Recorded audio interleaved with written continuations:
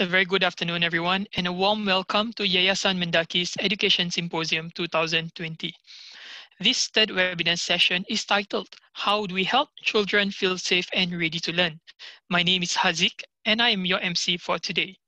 Joining us for today's session, we have Dr. Rifkin-Graboi, the Head of Infancy and Early Childhood Research at the National Institute of Education's Center for Research in Child Development, Dr. Noradlin Yusof, Registered Psychologist and Partner at Impetuz, and Principal Educational and Clinical Psychologist and Assistant Director at Community Psychology Hub, and Ms. Rani Mustajab, Manager at Yayasan Mendaki's Partner Relations and Recognition Department. Ms. Rani is our moderator for today. Thank you for taking the time out to be here with us this afternoon. Today's session will be broken down into two segments. The first 20 minutes will be a presentation by Dr. N on today's topic, how do we help children feel safe and ready to learn? And the next 40 minutes will be a panel discussion. We will start today's session with a presentation by Dr. N. Dr. N will discuss why identifying signs of stress are important and the different ways parents and teachers can respond positively. May I now invite Dr. N, please? Dr. Adlin, I have a question. I mean, I myself is a parent of 4 children, varied, it's a wide range of ages. I have a preteen who is 14, currently very emo, and I have twins who are in primary 1, and I have an 8-month-old. So, having 4 kids all together, how would you advise me to manage my emotions when it comes to engaging for them? I mean, sometimes I would really love to just get all of them in the same room and engage them. Perhaps you can share with me, give me some tips. So wonderful, your question. Thank you so much, Suryani, for posing that. And I think, wow, amazing. You have 4 children of varying ages. And, as a working mom, it's never easy.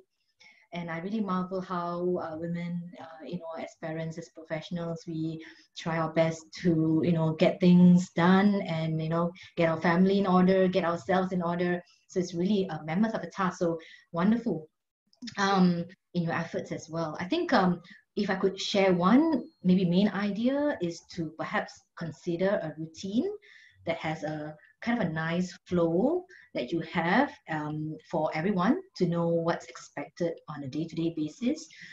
Sometimes the older ones could then chip in to help with the younger ones, but it's also the idea of having that kind of a team approach whereby everybody is looking out for one another. There's a kind of a routine, a kind of flow and rhythm to the day to keep things predictable. And that really sort of ease, everybody into the day, into the kind of the week, ahead. And I think that's really helpful. And definitely for moms, if we could really strive to have some time for ourselves, either carve out, 10 minutes, in a day or parts of the week that you just have time for yourself, you enjoy like reading a book before falling asleep, or it could be like a short jog before work, just to get ourselves a bit more centered, a bit more, ready to face the world again. I think that would be something to consider, having a routine for ourselves as well. Thank you, Dr. Adlin. I mean, right now with, in the current situation, I'm quite sure a lot of mummies and daddies are actually working from home. So, really, I remember the circuit breaker period where everybody was at home, trying to manage everybody's learning and emotions with each other. That was a real struggle. So, yeah, I totally appreciate the fact that, actually for working parents, we have an outlet somewhat, just to kind of regroup our thoughts. But yes, definitely noted. Thank you, Dr. Adlin. Most certainly. Thank you. Thank you. Also, Dr. Adlin, sorry, I've just got one more question. Sure, Sereni, yep.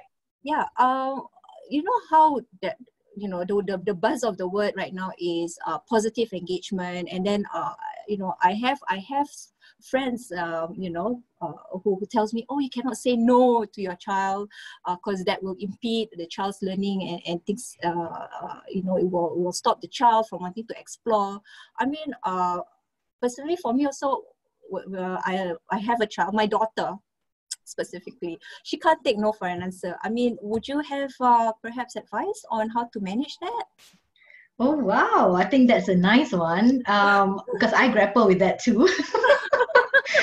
I think we are in an era where taking no is sometimes a skill, I mean, of course, we do need to help them differentiate right and wrong, what is appropriate and what's not appropriate. I think that's still within the role that we should definitely play. But what I think what could be helpful here is maybe perhaps thinking about how we could explore that particular request or that particular need that they have, right?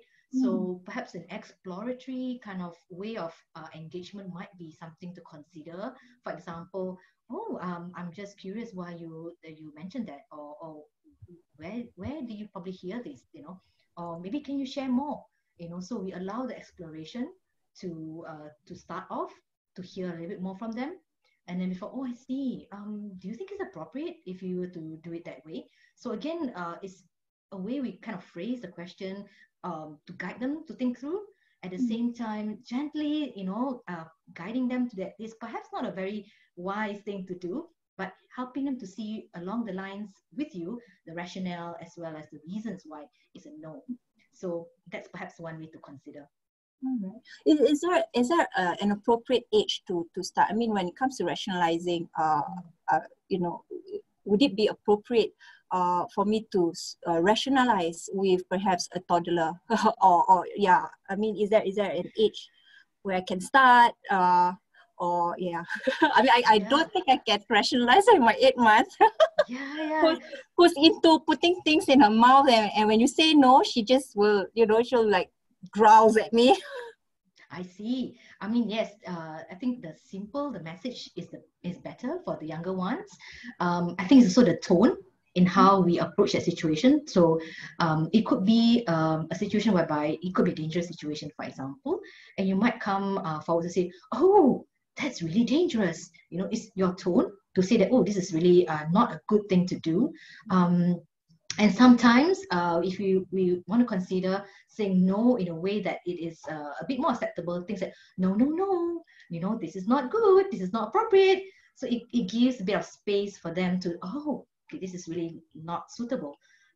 So it's again tone, is again about how we get them to see that this is not a good thing to do, and simplify the message. Yeah. Thank you. Yeah, I think tone is something that I'm learning to control, because sometimes I have to do a quick switch between my eldest to my youngest. So but really that's amazing. Thank you for the tips. Most welcome. Yes. Okay, let me just check in. If Dr. N is in. Haziq, would you be able to provide us any insight on that? Okay, we're almost sorting it out already. So please give us a moment. Yeah. Right, thank you. Yep. Apologies to all the attendees. You're the lucky ones. This is actually our 3rd session for Education Symposium. So yeah, on behalf of MENDAKI, thank you again to all the attendees that's joining us today. I think we have a wonderful 216 participants already, so excited to have a bit of a discussion later in the Q&A, and I think there's also an opportunity for them to post some questions. Am I right? Yes, in fact, if they already have any questions, in fact, I'm seeing a few questions already that have been posted. Yeah, I think may I check with the Education Symposium team? Is it okay if I perhaps post these questions to Dr. Adlin? Or okay, all right, Dr. Adlin, we have a few questions on our Q&A. We have a question from Miss Masrina. So she is in a situation where I think she has a toddler and also baby. So what are some of the strategies, approaches to comfort a 4-year-old. Oh, sorry, she doesn't have a baby. I'm sorry. She wants to know how to comfort a 4-year-old who cries to school every day for almost 3 months. Oh dear. Oh, I feel you, Miss Masrina. Dr. Adlin, perhaps you can share. Yeah, Miss Masrina, thank you so much for your question, and and I'm really glad that you brought it up. And I think for our young ones who may have some challenge adapting to school, especially in a more formal setting like a childcare setting, or it's a school building that they say, oh, this is very different from home. I think it's quite natural for children to feel some anxiety and some, we call it sometimes separation anxiety. It does fulfill some criteria. They persist over a slightly longer time, and it is challenging also for parents to then see how they would then make the experience pleasant in sending their child to school. But it also requires the teachers to come on board with you to see how they could ease that transition at the start of the day when you send your child to school, how they could team up with you to make the transition, to make the receiving part of the day more pleasant. So I have been working with many parents and teachers, especially in this area, and it does take some time. Often what parents can do is to read stories about school, to give the message that school is really a place where you could meet more friends, send a consistent message that school is a place that you could have a time to learn and play with friends, and sometimes also visit the school during your weekends to make it less of a place that they might worry, so you kind of desensitize them to the place. For some parents, I encourage them to bring their child to a new setting earlier, so that they are better prepared to know what this place is about. And for teachers, what I try to advise them or to work with them on is having a nice routine at the start of the day, and letting them sit maybe at the front area of the school, talking to them, reading along a book with them, maybe a comfort toy to help them feel comfortable just being in the school premises, and then slowly and gently say, oh, we're going to be playing right now, would you like to join us inside? So I think it's about trying to match their emotions at that point in time when they're crying, and being gentle and coming to to a place where they are with you together emotionally, and then easing them into the day. But I would also like to encourage educators and early childhood educators to be supportive and yet also firm at the same time. So there is that place where firmness would come in to say, oh, we are about to start now, let's go in. So there's also that part where teachers and parents can work together to allow that transition to be something that is expected. The child knows that this is a school day. At the same time, when it's a handover, or rather it's a receiving time for the teachers to take over, then it's a quick goodbye. Say, I'll see you later, okay? Have fun. And then you make that transition quickly. And for teachers to make the early part of the day pleasant and to ease the child into class. So those strategy has worked quite well. But certainly for some children, it persists longer than 4 months. Then sometimes is to seek support.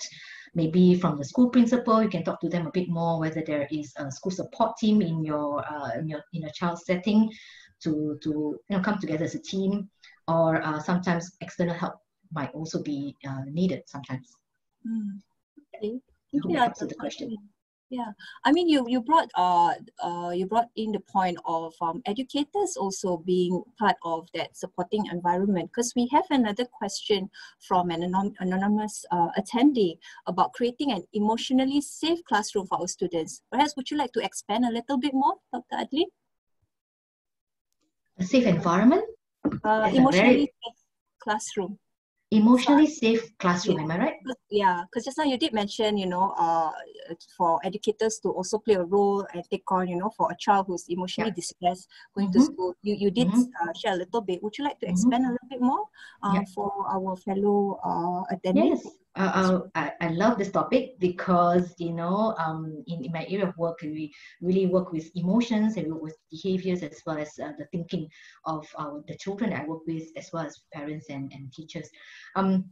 So emotionally safe environments would be, there are a few features of that. If I may share some more of a personal and professional experience point of view, is where your views, a child's views is heard and not dismissed. So for example, if a child were to come forward to a teacher, say, teacher, I'm so scared, teacher, I think I lost something, that the teacher is emotionally ready to listen to the child, and to be able to come to the level of the child and say, oh, what happened?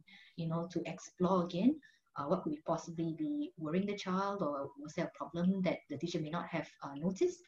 And where the child is able to express, and the teacher is willing to listen to what was explained, and being able to take actions together with the child, and again, not dismissing. And also, the second part to it would be a non-judgmental base, in where when you listen, you are not having a judgmental lens to what the child is sharing. So it's really coming from a space of listening, being empathetic, being emotionally available for the child to express whatever that is on the mind of the child, and to then say, oh, okay, that must be quite challenging. And also to acknowledge the feelings of the child, definitely, for sure. For example, and maybe also labeling the emotions with the child. For example, you must be feeling a bit tired, a bit scared, or you might be feeling a bit sad, or you might be feeling disappointed. So those emotional vocabulary will come in very handy, so that the child will know that, oh, this is the emotions I'm feeling, and it is disappointment. And from then on, they're able to communicate that a bit better next time, when this is the emotion and this is what the word is for the emotion. I think we've got some wonderful resources there under our social emotional development materials in early childhood. I think there's quite a few out there. So things like having a story time, whereby allowing every child to share their feelings, and openly, and giving opportunities for friends to share and contribute to discussions. Teachers showing that they are empathetic listeners. I think these are important ingredients towards in terms of a positive experience, in terms of emotionally accepting kind of classrooms. Yeah. Okay. So going by that line of expressing emotions and connecting it with certain facial features. So is this something that 1 to 2 years old can relate? Because we have a question from the attendees. For 1 to 2 years old, how can you help them understand and express their emotions? Oh, 1 and 2 year olds are so cute, and they're so curious, right? And they are really watching, they're very observant, and that they are looking at body language, they are looking at facial expressions, they are also listening to you, even though we might think that they don't really know the concepts, but they are really learning. They're learning from all these different cues that they get, right? And they can sense environment pretty well too. So I would say that for young toddlers and for our 1 and 2 year olds, showing them would be quite key. What we mean when we are explaining certain things. So teaching by showing is one way. Showing them different ways to solve a problem, whereby, oh, let's say we are playing with them using a toy and it doesn't work out. Ask them, oh, what happened? So simple questions would really help in scaffolding their learning, building together and say, oh, do you think this works? Do you think this color works? So always inviting them to participate in the play will be really, really critical, so that they learn the concepts as well. So a lot of showing, a lot of simple language, simplified language will really help. And also, as you're scaffolding, demonstrate and use the words so that they could learn the vocabulary. Okay, thank you, Dr. Adlin. I'm gonna try that out on my 8-month-old. So we are at home. We are really trying to show her all the positive emotions, but there has been times when mommy just things get a bit too much for mommy. So yes, definitely, I think I agree with Dr. Adlin. It's all about learning, and everything starts from the parent at home. In fact. Okay, we have an attendee by the name of Miss Sue. What are your thoughts on separation anxiety when sending a baby to infant care, and how can we overcome this? I think, would it be similar, Dr. Adlin, to how you manage a toddler? It'll be quite similar, as in like make the goodbye quick and sweet and pleasant. So in a way, also honoring the time that you say, oh, I'm going to pick you up later. So the person who you had said will come to pick up will try your best to be the person who you have promised to pick up at the end of the day. So there's the sense of trust, and what you say is what will happen at the end of the day, that really be able to then help the child to know that, oh yeah, what mom said is true, that mom's going to come and pick me up. So that's certainly important too. But yeah, I mean, when you're at home and spend as much time with your child, and the attachment's really, really important at home.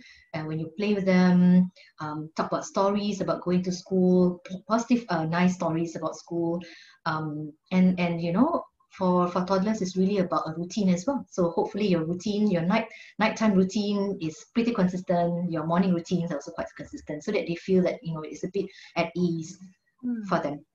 Okay. Yeah, I noticed routine also seems to be something that works very well with younger children. But then again, to draw back to routines, my elders are not very good in managing routines. In fact, from young, but with the twins, I actually noticed that they do better with routines. So does this also again boil down to each child's characteristics, doctor? Oh yes. Every person, every individual have their own set of gifts, in a way, our own strengths, our own limitation, weaknesses, and things like that. So every one of us, we are just so unique beings, right?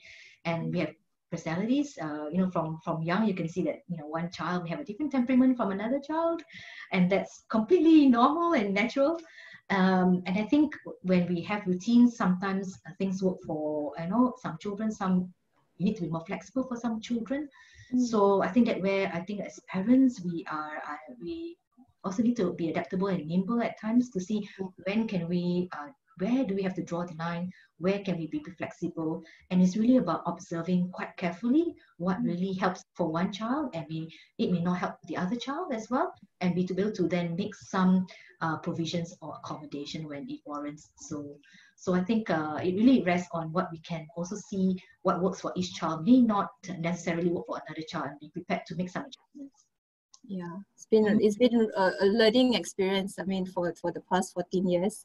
Thank you, Dr. Adlin. I think we'll go to the Mentimeter just to take a look at what are some of the responses on the questions. We'll come back to the question and answer that's been put out by the attendees. Thank you so much for all the questions. Oh, thank you, Dr. Adlin.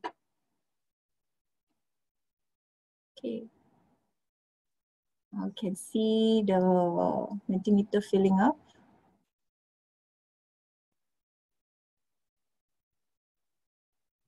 What about the other question? May I invite Haziq to perhaps share a little bit about the Mentimeter's response?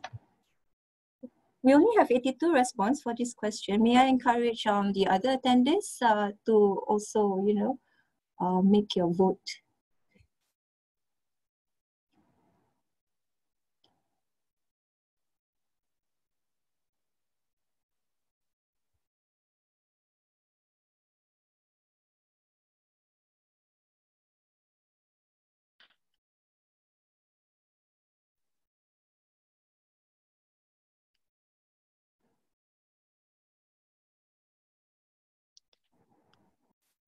So for those who have not given your answers, you're seeing some of you that have just joined us. So you can log into menti.com and use the code 116589 to answer these two questions. The first question being, what makes your child or particular student special to you?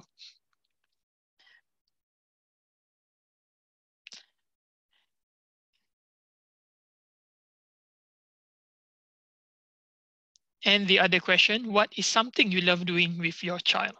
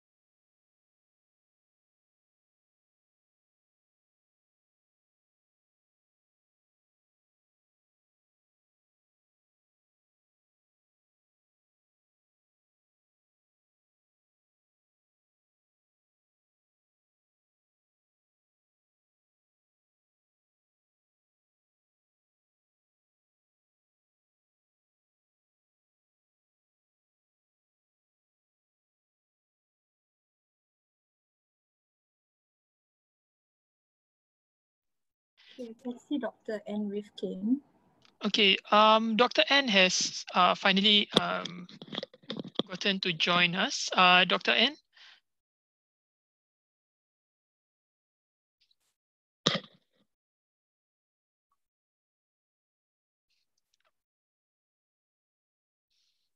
Dr. N, you can't turn on your camera, but would you be able to hear us or respond?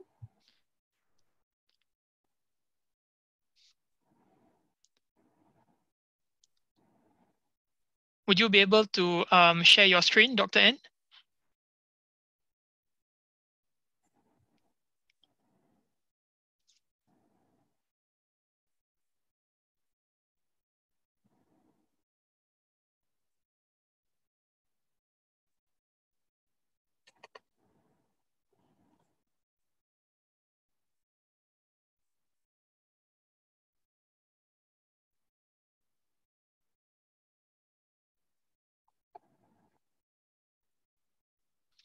Technology has an amazing way of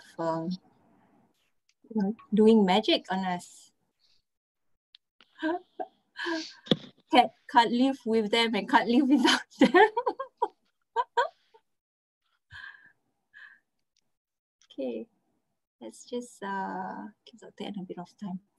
For this Mentimeter, I'm saying, some of the sharing, very, very interesting sharing, like the tenacity to learn. Wow, yes. Definitely that makes a child really special. Some are active, curious, kindness, yeah.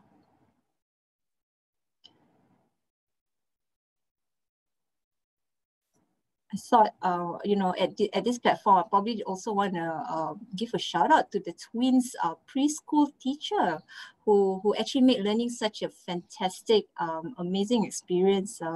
Bringing up, bringing out the best in the twins. Because Dr. Adeline, educators are so important. Because literally the children spend more, to a certain extent, spend more time with the educators on the weekdays that the parents are working. I noticed personally, and I appreciated the educator that was with the twins, that journeyed with the twins from nursery all the way until kindergarten, and they turn out to be such amazing twins, because they become so lovable, and I'm just amazed. Yeah. So to the educators out there, I just want to say thank you, and keep out doing an amazing work. Yeah. Amazing early childhood educators we have. That's Definitely. why. Yeah. Because for parents who's working from home, we really bank on the fact that they experience and they come across amazing people at school, and there's nothing more a parent can ask except for a very loving teacher, and who takes on the children, and imparting amazing, valuable experiences. Yeah. So I'm so excited to actually get to share with you a little bit about how we can help children feel safe and ready to learn. And I imagine you've all been talking about that quite a bit. But the first thing, next slide. So unlike many other species, the human brain develops at least into their 20s. And actually,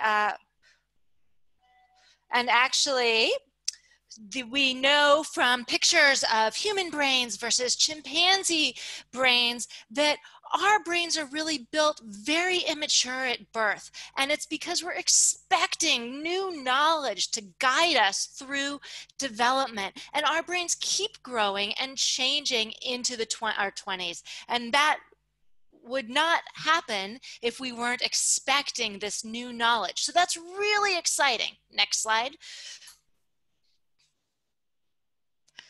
But different environmental input can lead to different types of learning. So although we're always ready to learn, and it's not like one environment is going to keep us from learning, what we learn, how our brains develop may be shaped by our environmental stimulation. So if you think of that panel on the left where it says blue skies and it's sunny skies ahead, and you think if you're born into that and you're getting signals that look like everything is, you know, blue skies, what are you going to prioritize? Well, you might prioritize becoming very book smart and knowledge that helps you become book smart. You might also grow up pretty slowly because there's no rush. You don't have to worry about adult challenges. You can spend a lot more time just engaging with the world as a child.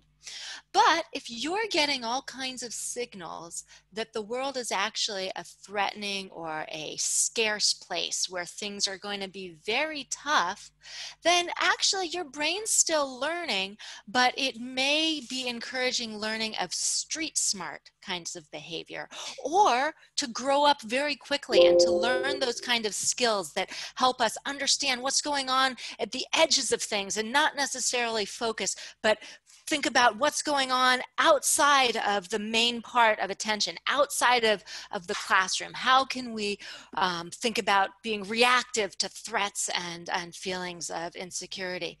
Next slide.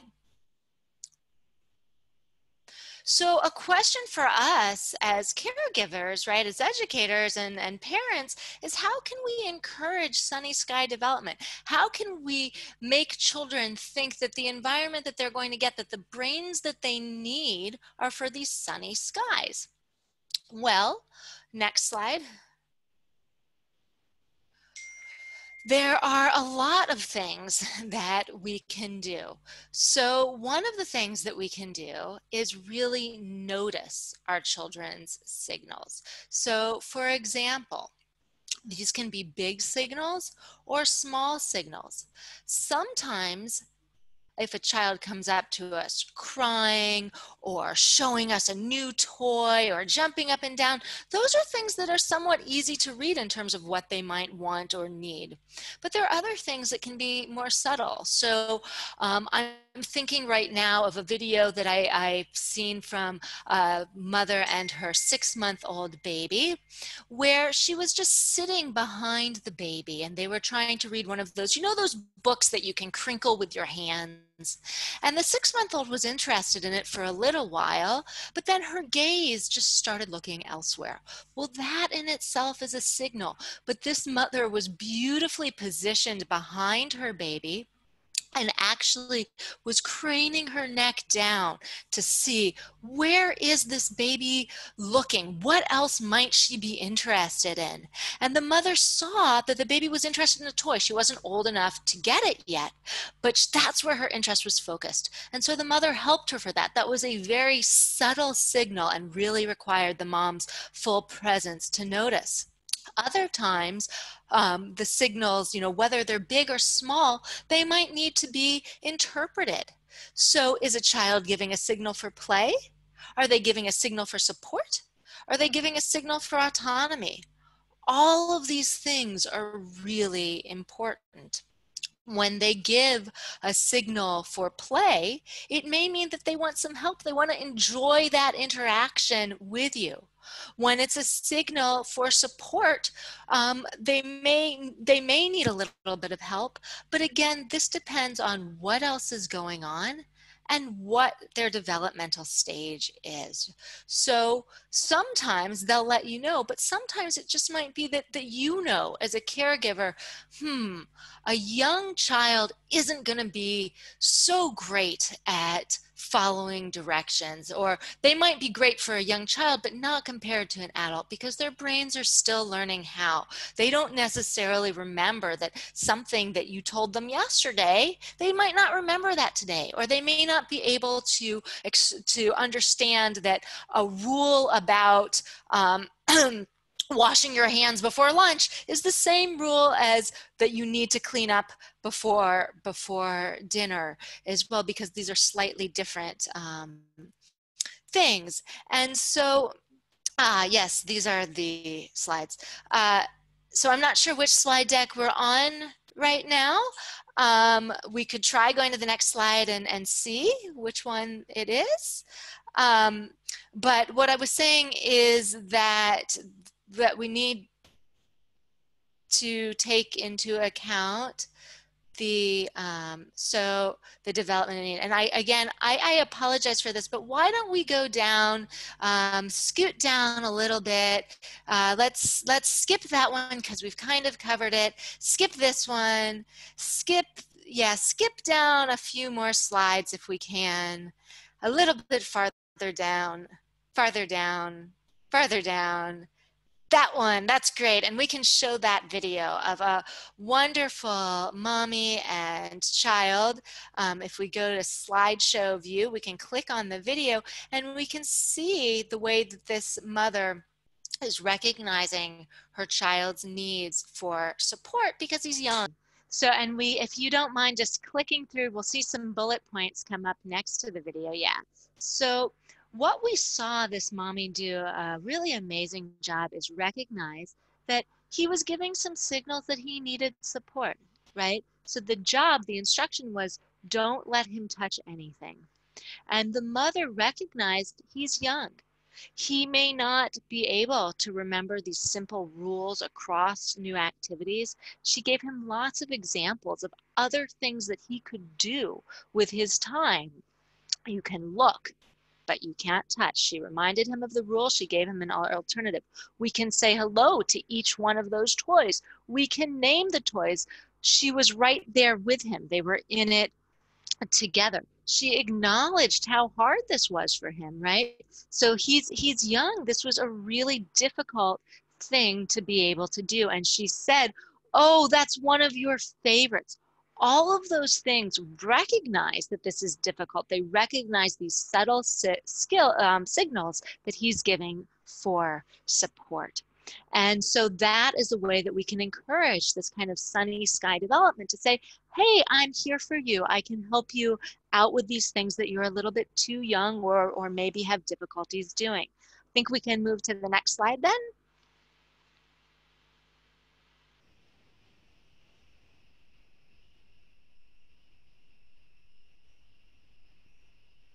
Okay. So the next thing then is that we also need to remember that sometimes, next slide please, sometimes children are also signaling for autonomy. So they need our help for lots of things. And one of the things that they need to do is to develop, and their job is to become independent.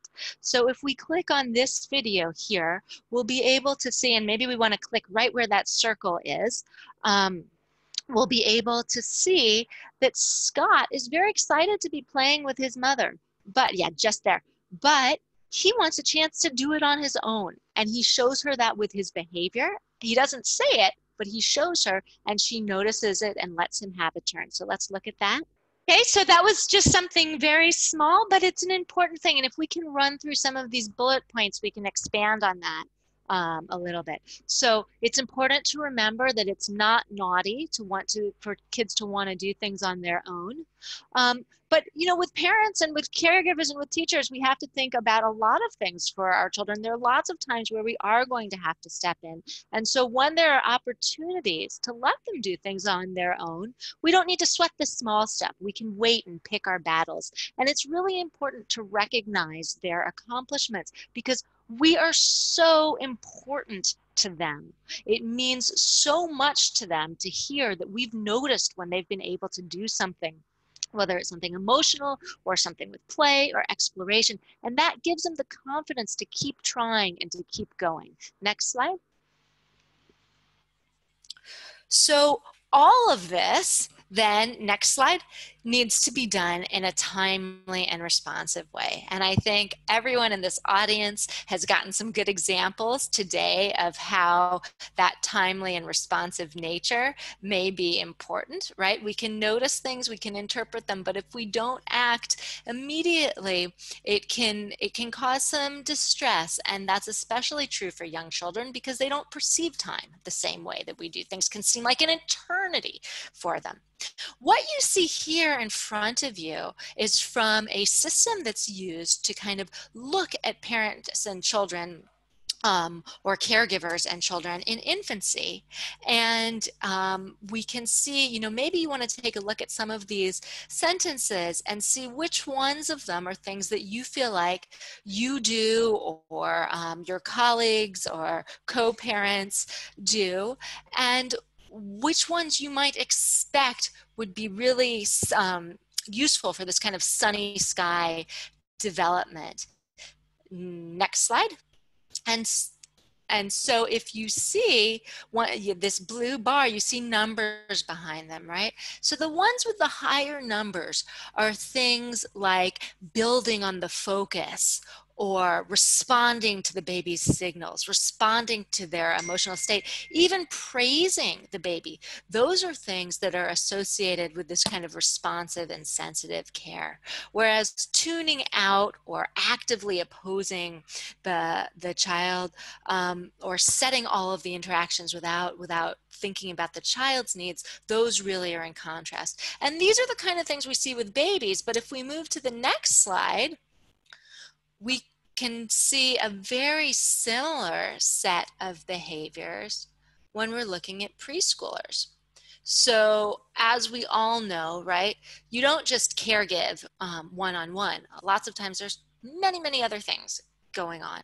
One of the things, next slide, that really helps with building up this responsive and caregiving, this sunny sky kind of caregiving, is to be able to respond appropriately even when there's lots of things going on, to recognize that even our preschoolers still need help controlling affect, and to be flexible when interacting with children. Next slide, please.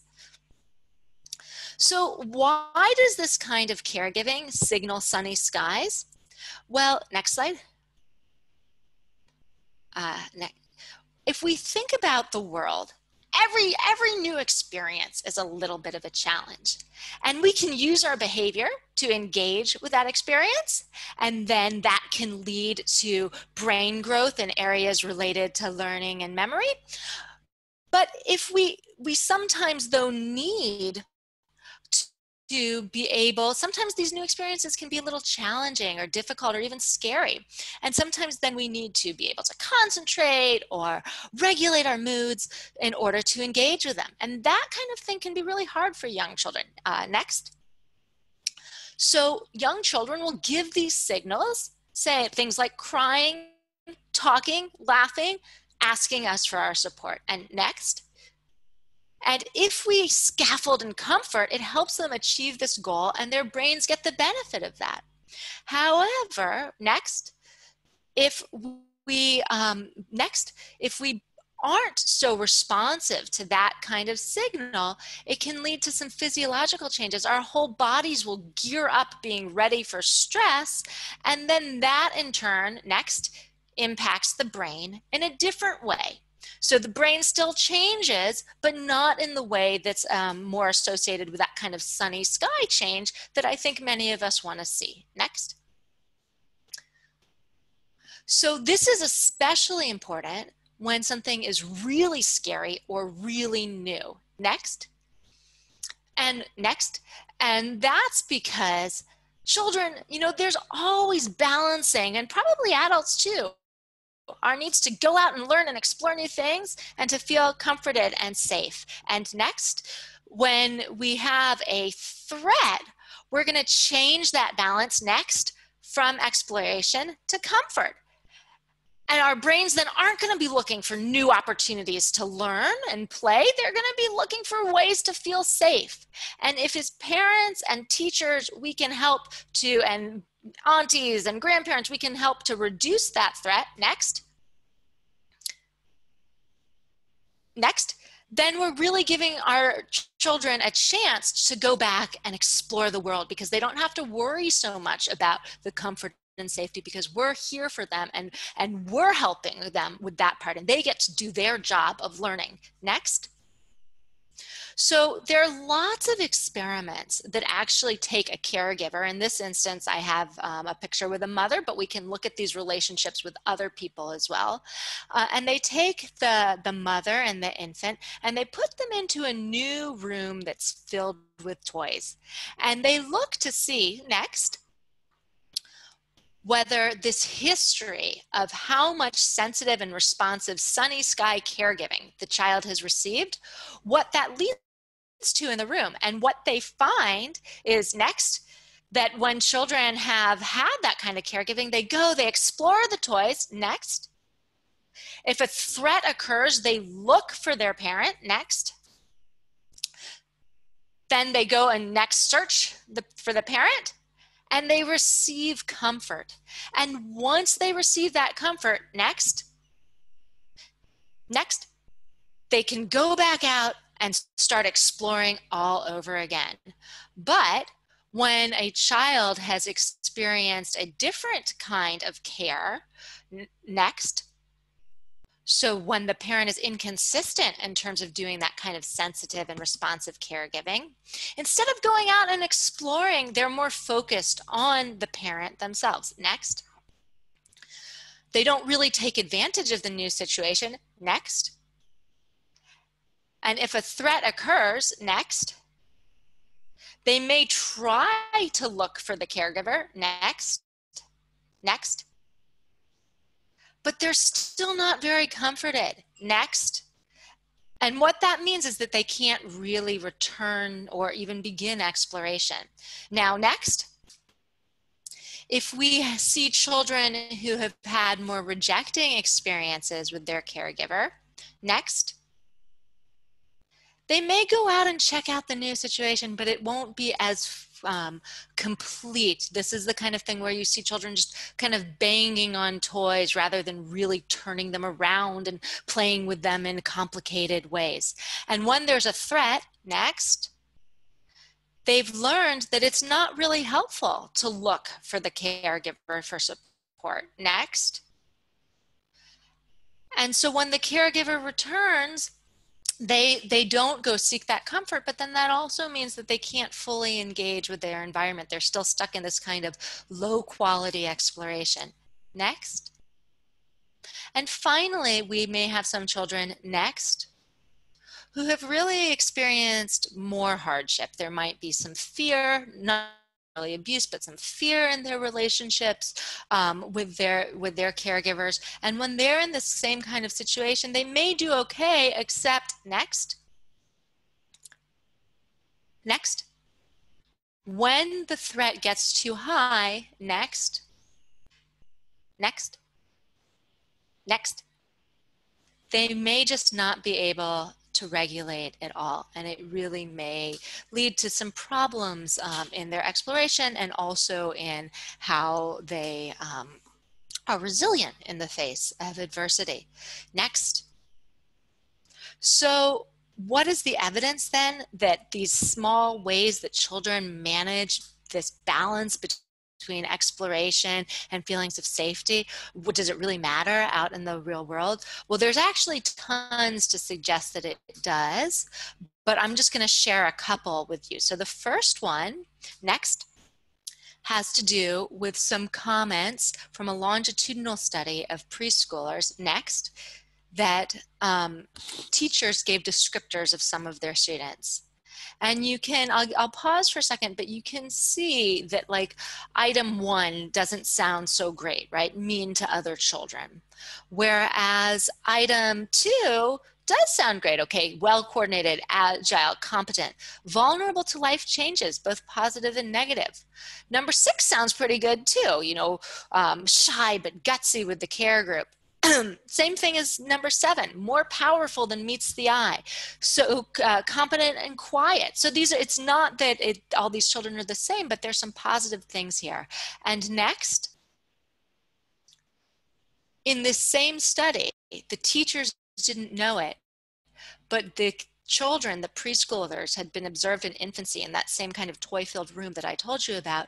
And the ones here depicted in green, so number 2, 6, and 7, those were those kids that could balance it, that they could go out and explore, and they could get the comfort that they needed to return back to exploration. They didn't have to think about anything else. And the other kids, when they're in a challenging situation, if they didn't get that comfort, right, that might lead to these other more negative outcomes. Next. And there have, next, indeed been a lot of studies. These are results from studies looking at thousands and thousands of kids, mostly in the West, but not entirely, showing that this kind of secure balance, when you get your needs met and you can go out and explore the world, that it leads to higher levels of friendships, less problems with attention or anxiety or aggression. And so I think that that's really important to keep in mind. Next. But it certainly doesn't mean that it's everything, right? So there are things that, there are exceptions, and there are things that we need to consider. Next. So first of all, and this is really important, development is like train tracks or tree branches. Let's say you're climbing a tree and you want to get all the way to the top left of the tree, right? Well, if you start and you climb a little bit to the left and then it branches and you climb a little bit more to the left and you keep going up that way, first of all, you're going to get where you want to go more quickly, and it's going to be a little bit easier. Now, if you climb to the right first, can you eventually get to the left? Of course you can, but it's going to be harder and more difficult to navigate that journey. So you can always switch tracks, but it's harder to do so the farther you go in any direction. And related to that, it's not just one relationship that may play a role in our lives, but the more positive relationships we have starting from a very early age, the better. It doesn't mean that those relationships are going to protect us from everything, and it certainly doesn't mean that all of our children's problems are due to parents, or vice versa, that all of their successes are due to parents. But it means that these kind of things, these important relationships with parents, the important relationships with childcare providers, with teachers, with extended family, that these are all helpful and important in putting them in the direction that we want to see. Next slide. Now, the other thing, though, is that any of you with more than one child, or any teacher who's taught more than one child, will know that not all children are equally sensitive to the environment. Next. So in child development, we often talk about orchids and dandelions. Next. So we have some kids who are very sensitive to their environment. They pick up new things, and those things are good, or can be good or bad. So just like an orchid, if the environment, if the soil is really rich, if they're living in Singapore rather than some of the places I've lived, for example, then the orchid will bloom beautifully. But if it doesn't have just the right thing, it may not bloom at all. Whereas, next. Whereas there are other children who may be a little bit less sensitive to their environments, and it doesn't really matter if they have the exact right, perfect caregiving or not, because they're going to be a dandelion, at least in certain areas, more no matter what. And so if they're getting a more negative environment, it doesn't really matter as much. And if they're getting a more positive environment, it doesn't really matter as much for certain things. Although, of course, overall, we always want to give our children as much of a positive environment as possible. Next. So the last, one of the last things I'd like to say is that the overall experience is what really matters. Next. So I've talked a lot about caregiving, but of course, all kinds of other things are important. Stress, social support, nutrition, sleep, exercise, how old the child is, hormones, life changes. all of these things matter for kids and they matter for caregivers, right? We can't be sensitive and responsive if we can't sleep. Our children don't learn well if they don't have proper nutrition or sleep. The whole child and the whole caregiver are important. And we need to take care of our children, and we also need to take care of ourselves. And remember that no caregiving is perfect. Next. And so to end then, I really want to drive home this point that any child who is lucky enough to have some type of individual one-on-one care has a huge advantage. One of the things that I sometimes hear, and as a parent think myself, is, oh gosh, you know, my children could be perfect if only I just hadn't done X, Y, or Z. But if we think about this more like a tree, right, or a seed, that would be like saying, next, that any seed we have was going to be this amazing tree if only we hadn't, next, done something wrong. And so any fault is ours, but none of the credit of growing the plant. Whereas next, what I would really say is the way we should think about this is much more like, and the science supports this, is that our children are like seeds. We can plant them, but without us, without any help from us at all, they're not going to grow. Full stop, they are not going to grow. Think about a baby. It cannot grow on its own. But if we give it some nurture, next, it will grow a little bit. And if we give it some more nurture, next, it'll grow more. And each positive thing we do, next, can help it to develop. And that in itself is a huge accomplishment, because look at how different that is than if we had done nothing at all. So we really need to think about how this individualized care and concern is a huge advantage. And with that, I would like to say thank you. Next. And if I, terima kasih.